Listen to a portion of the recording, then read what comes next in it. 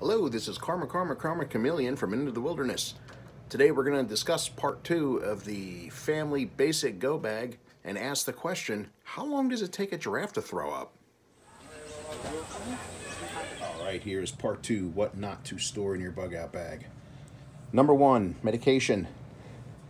Medication is usually something you're usually on a regular basis, and in many cases does not store well. What I would recommend is talking to your doctor to keep a 60 to 90 day on-hand supply.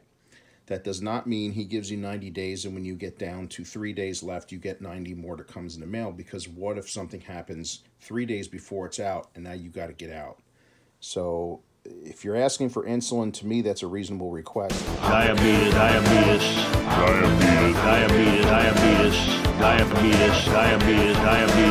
Be thankful for diabetes. If you're asking for pain meds, you're probably not going to get that. So be smart about what you're asking for, and let them know why you're asking. Bring up that you're seeing that you're concerned about being cut off from your medication. Number 2, photos and photos both physical and digital. Look at this photograph. If you have them all on a hard drive, make a note, put it on your bug out bag, grab that hard drive. If you have older photos that are physical photos, have a photo album that you know where it is, I would stick it next to the hard drive so you know, grab it, you grab them both at the same time. And next would be clothing. Oh, so pretty that the city should give me its key. Which is seasonal. Again, I live in an area where it's 100 in the summer and 0 in the winter. So you're going to want one complete change of clothing, and have one of them something that you can sleep in, such as sweatpants and a sweatshirt. Next, we go on to toothbrushes and toothpaste. Brush, brush, brush to keep cavities away. Brush, brush, brush 3 times a day. Brush with Colgate. You can get little toothpaste and spare toothbrushes and keep them in your bag. Either way, that's your call. We just have a note to grab them if we got to go. Pets. Make sure you grab your pets. Food, water, bowls, medications. I did some research on this one. Pet First Aid app on the iPhone.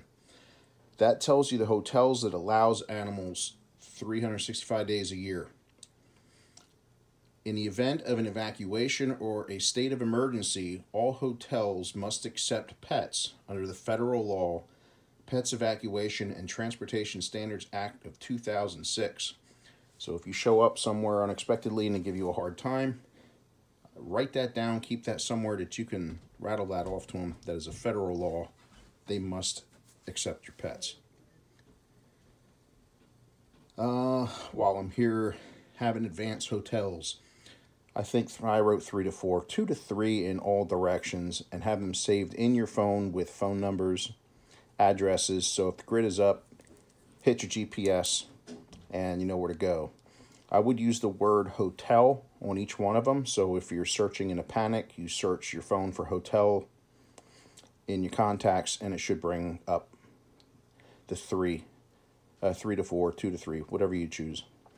Back to number 6, cash. Cash, credit cards, debit cards. If the grid's up, credit and debit cards work. If the grid's down, you may find places that only want cash. So with cash, you're going to want small denominators, 1s, 5s, and 10s, and as much as you can. A safe way to keep cash is a money belt. You can get them on eBay for about 30 bucks. You can hide a couple $100 in your belt, and even if you were to lose your bag or get robbed, you still have your money on you. ID and important documents, deeds, titles, insurance, etc. If this is something where you think your house might not be there when you get back, this is a good idea to keep on you. Cow.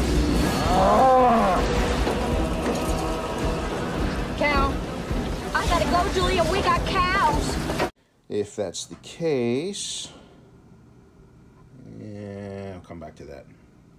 Also, number 8, cell chargers. Keep them in a 12 volt and a 120 volt so you can charge off your vehicle or off of wall outlet cables, and USB battery is good to have in the event you can't hook into anything for a while.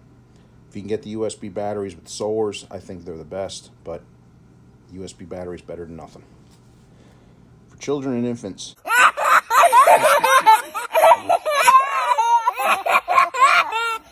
diapers. The reason you don't keep these in is because if you need to leave 6 months later, your diaper is going to be too small.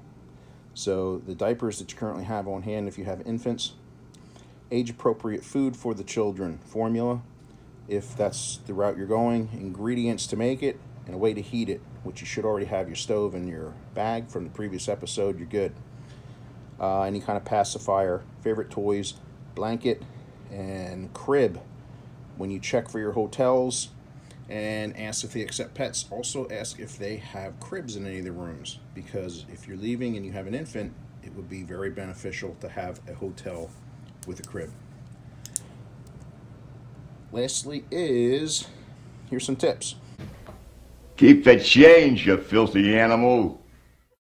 Twice a year, walk around your house, take a video of everything in your home for insurance. You don't have to make this long. Do it in 2 or 3 minute clips so that you can send these to your email or save them on a zip drive.